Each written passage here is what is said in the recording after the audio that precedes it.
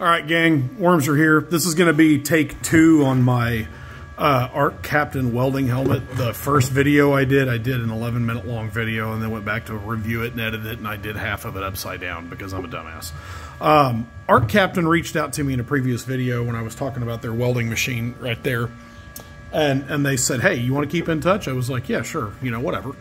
And then one of their guys reached out to me on Facebook and said, hey, man, wanted to thank you for putting our stuff on your videos. And keep in mind, I don't have, I mean, I'm not doing this to be a YouTuber or,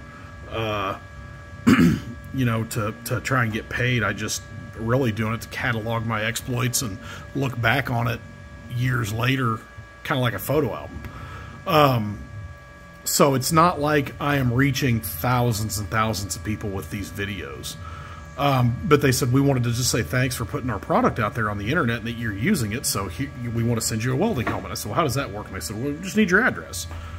And I sent them my work address because I was about half certain it was bogus and it was one of those scams.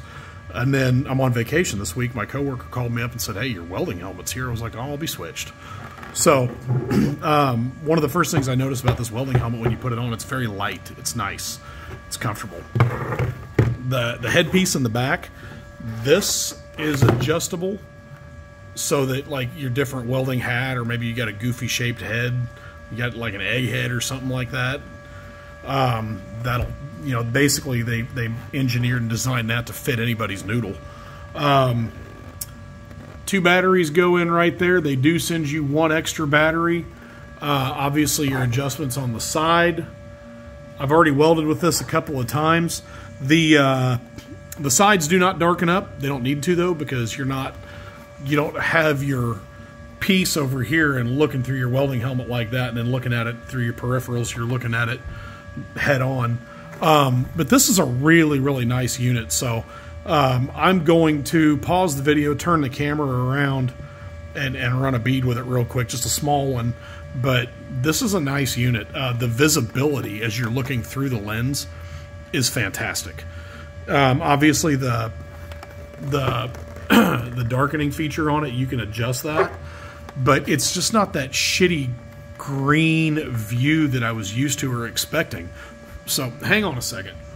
All right, gang, real quick. I just wanted to say they did send a nice bag with it. So this comes with the helmet, and then it's got an inner and an outer lens. It comes with 2 outer lens covers. They're dingy and not very transparent. They look scratched up because they have a protective coating on them. So don't worry, when you take that protective coating off, these are crystal clear. But they sent 3 extra lens covers and Arc Captain gloves. I bought those when I bought the welder. So let's go ahead and not kink the cable. Don't kink the lead. Fuck your liner up. I don't know if you could hear that in there, but that liner did not like that. All right. Oh, let's give it a shot. We're already recording. Sorry. I might have eaten too big of a gummy. Okay, let's go.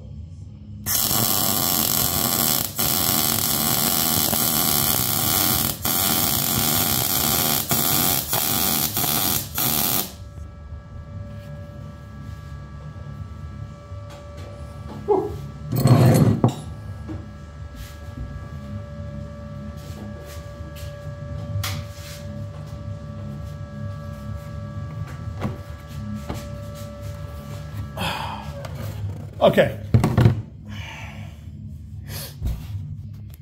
Again, the visibility is fantastic out of that thing.